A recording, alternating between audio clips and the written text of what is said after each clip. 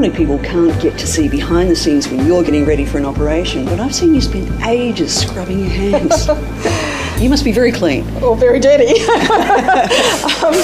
It's really important when you do surgery to have as sterile a theatre area as you can, and one of that is me when I'm going into theatre, and obviously I'm with my hands right next to the wound.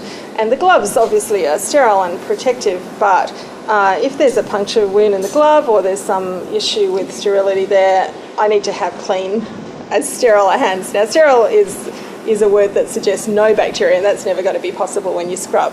But we use the scrubs, either chlorhexidine or iodine, so one of those two, to reduce the bacterial load on our hands.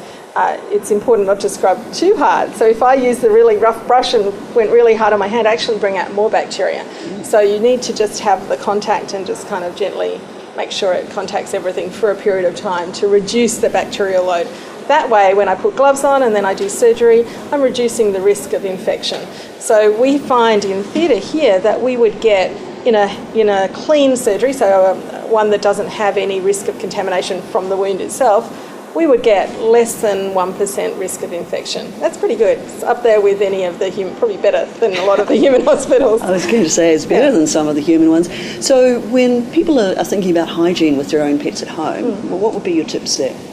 Well, it's always important to be washing your hands after you've handled your pet before you go and eat or do something where your hands are near your mouth. There are quite a few diseases that potentially can cross between the species.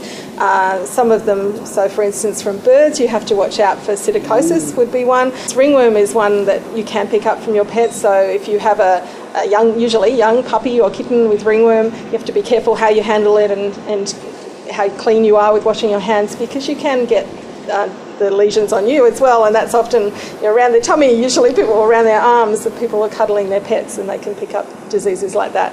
So you need to be a little careful with keeping your hands clean after you've handled your pets. Soap and water? That's all I would recommend initially. I think you can overdo all of the antibacterial treatments that people use at home. I think you don't necessarily need to use that unless you've got a specific disease that your vet says you need to use this particular hand cleaner, but in general, just soap and water. Yeah.